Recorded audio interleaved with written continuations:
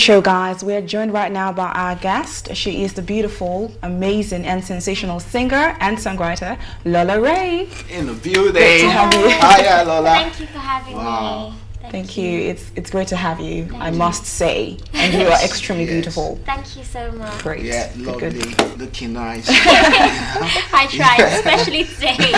So tell me, where did you get your name from, Lola Rae? My name, well, my actual name. Is it stage name? It's my stage name, yes. How do you... My actual name is Rachel Fumilola Mamiafwa Garten. Okay. And then I got Fumilola, shorten it to Lola, and then Rachel to Rae. So Lola Rae. Rae. Lola That's Rae. beautiful. Anyways, Wow, that is nice. Thank really you. good. So what's your heritage? Because I heard Nigeria and I heard Ghana. Yeah. Well, I'm Nigerian, Ghanaian, and English, but really I'm Ghanaian and British. But because I was born in Nigeria and I lived there for 16 years, that's all I know. So that's home for me. Really? Okay. Yeah. That's Great. Good. And do you speak all the languages? Do you speak anything in Nigeria? Do you speak Ghana? I speak Tree, from Ghana. Okay. And I speak Yoruba, but I've got really rusty at it. But I was in Nigeria 2 weeks ago and I picked up on it, so it's got much better now. Well, That's Yoruba, very yeah. Yeah. Yoruba, Just a okay. bit. That's good. That's good. Thank you. Good. Well, I must say you've come a long way from Britain's Got Talent in 2010.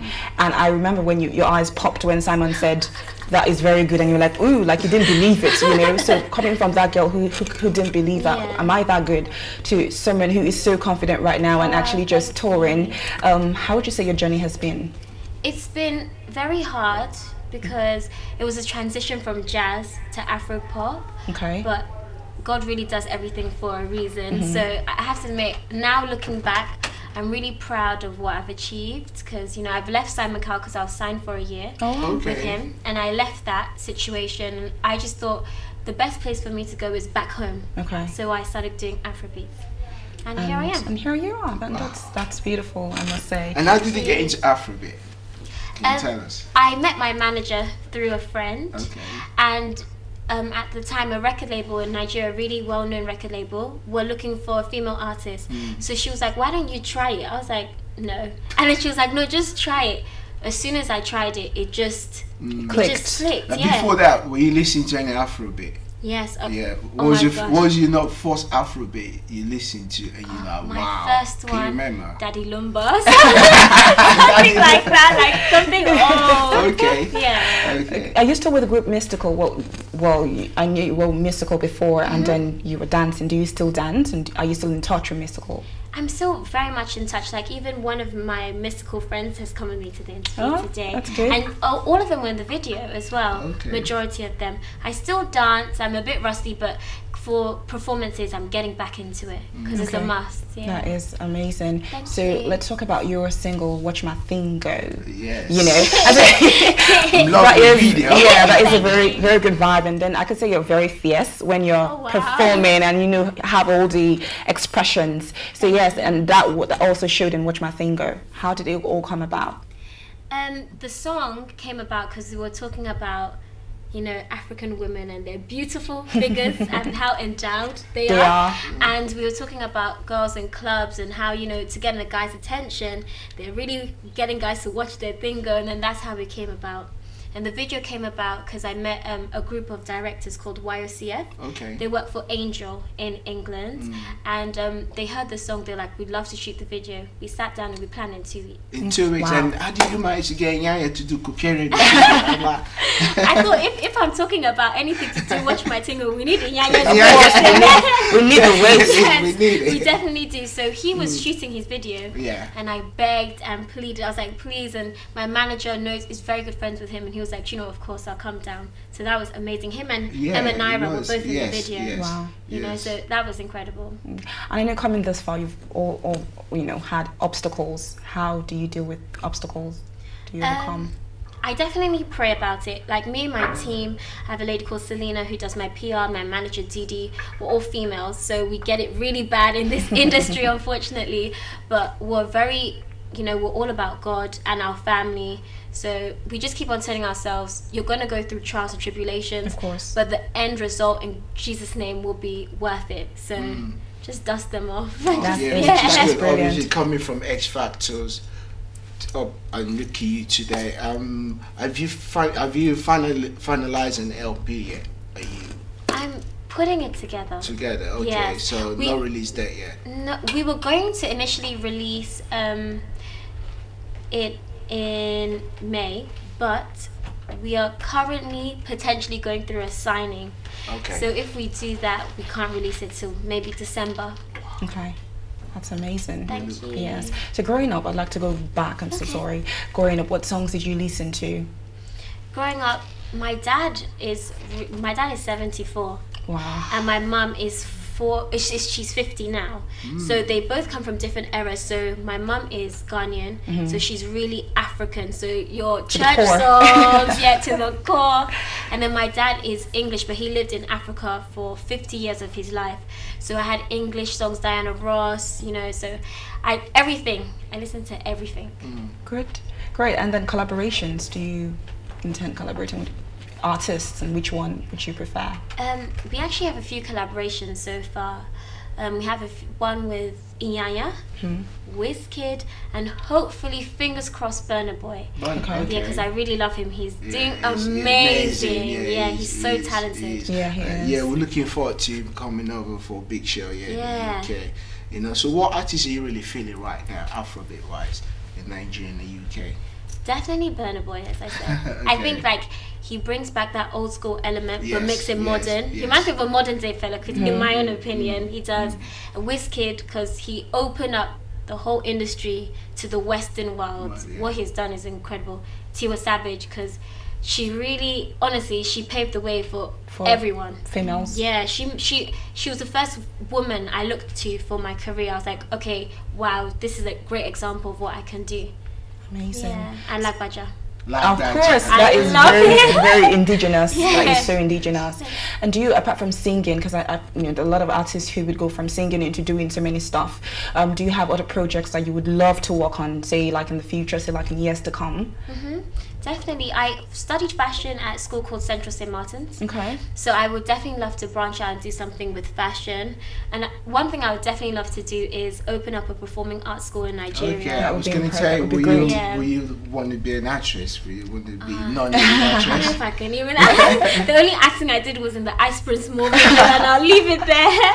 I'm not good at acting at all. Well, but I think when you're talented at singing, those things just come naturally. You could actually just always double into it. We'll pray about it. Any up and coming shows? Oh yes, I'm performing at in England. The DNA Destination? Yeah, Destination Africa. That's going to be a huge. That's big. It's top of the town right now. I'm very nervous, but I think every artist we've had here today has talked about performing at Destination Africa. Yes, and what are you looking forward to on that night? I'm looking forward to Wande Cole. Okay. Because I've never seen him perform live, but I love his stuff. And also DRB. I have a song coming out with Bodge today from DRB. So because we're going to perform it together for the first time, so I'm really looking forward on stage on that day, yeah. And then is this going to be your first UK stage performance, or which other performance you've done? I've done quite a few in the UK. I've been touring quite a bit, but it'll be my first one in London. In London, okay. So wow, we look forward to that. Go good. We look forward to it. So talk about Nigeria. We ever move back to Africa, and and just gonna start all over from there? Yes, that's what we're planning on doing. Wow. Well, I'm first gonna go, but I just came back 2 weeks ago. I was at the Nyanya album launch. I performed there. But I plan on going back for 3 months because I feel like you really need to go back home to set yourself. You do? Yeah, I really do feel like. So I'm going to go back for 3 months, make sure everything is concrete, and then move back. Or just go by coastal, depending on what happens. Yeah. All depends. So how did they receive you at the Nyanya concert? How was the show? He's incredible. It was an amazing night. There was so many acts. I think there was about 30 people performing on stage. It was it was a production, literally. But a lot of people came because they wanted to see who this Lola Rae girl was.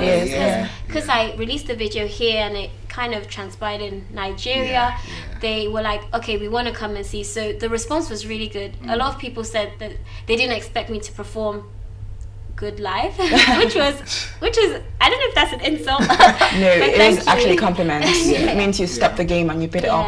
I was actually drawn to a lot of things that you said, talking about every sentence you make has to do with Jesus, God, I pray about it, and that is very impressive. It's very difficult to see someone who's in the secular world talking about God, and a lot of people think that you can actually be in the secular world and actually have a strong faith. So how have you managed to balance that? My mom is she literally every Sunday church, every day we have to pray. So I've been raised up around a family that really is about God, and everything I do, my mom has told me you have to do it with God. That's good. And so that's even before I remember we have a video of us about to start filming the Watch My Tingo video, and the director was like, no, I have to set up, and my sister goes, God doesn't wait for anybody. So we're really about God, everything I do. It is. Wow, that's beautiful. Good. And when you don't go studio, you don't perform, what do you do to relax? I really don't relax, honestly. So I know it's 24/7. It's 24. I'm up till yesterday. I was up till 5 a.m. because we were just setting up some stuff.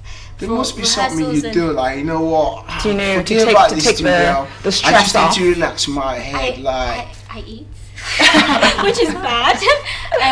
I dance. Okay.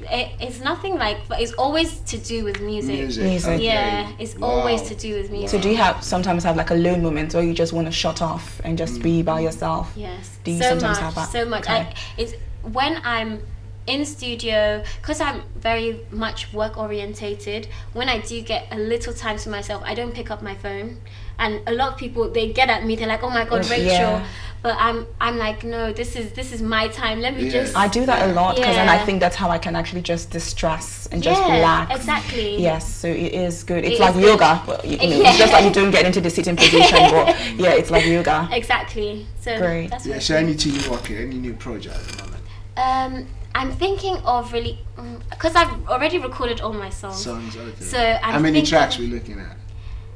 About 15. 15. Yeah, initially I was only doing 10. Any favorite ones for the fans? I have one coming out, which is a complete new sound. Okay. It's called Beat My Drum, and it's a dance track, but I really feel like people are going to love this record. I hope so anyways. Okay. Great. So that could be coming out at the end of the month. Do you write your music? Yes. All of them? All of them. I work with a guy called P2J. Okay. He vocally produces me, and he basically created the Lola Rae project. Because after Britain's Got Talent, I used to work with him, and he taught me everything from scratch. Because on Britain's Got Talent was my first time I ever sang to anyone. I didn't even know I could sing. And we encourage Would also love to hear you sing. We give that encouragement. We told you, you know what? Go to X Factor. How did you get? Britain's Got Talent. It was part of a Britain's dance Got group. Talent. Yeah. Well, we were in a dance group for 2-3 years, and then the choreographer was like, let's go on Britain's Got Talent. Wow. And then obviously we're a dance group, he was like, but we need to do a twist. And he heard me singing, he was like, you should definitely sing. I was like, I was like, in what country? I don't know. And then he was like, no, trust me. And then it was me and a couple other friends that sang. And honestly, I even sometimes when I look back, I can feel my nerves, because I was just like, oh my god, not even my parents have heard me sing. But thank God it was received well. Great. And are you going to sing here today? Oh wow, I'm just recovering from a sore throat. But definitely come to the DNA concert. So, 28th of April, yeah? Yes. That's Sync in Stratford. Yes, Sync in Stratford. Any words of encouragement for young artists out there? I would definitely say, no matter what is put in your way, no matter what people tell. I was told so many times that after Britain's Got Talent, I should forget what I'm doing, I should just leave it alone, but I pushed and I prayed. Like, honestly, prayer and God is your best friend. Never ever give up. When people used to say on TV, I'd be like, please, whatever. But it's so true. Never ever give up. Yeah. Great. So fantastic. Thank you so much for having me. Thank you so much for coming on the show. Because I watch you guys on TV, and I'm like, I can't believe I'm here. Thank you for having me. Thank you so much for coming. We're coming. going to be there live on the 28th. To see you perform live. You can tell me what you think. We'll root for you. Thank you. Definitely. Thank you so much. We want you to introduce your video right now to our Okay. viewers. That's your camera. Hello. My name is Lola Rae, and you're about to watch my video, Watch My Tingo. I hope you enjoy it.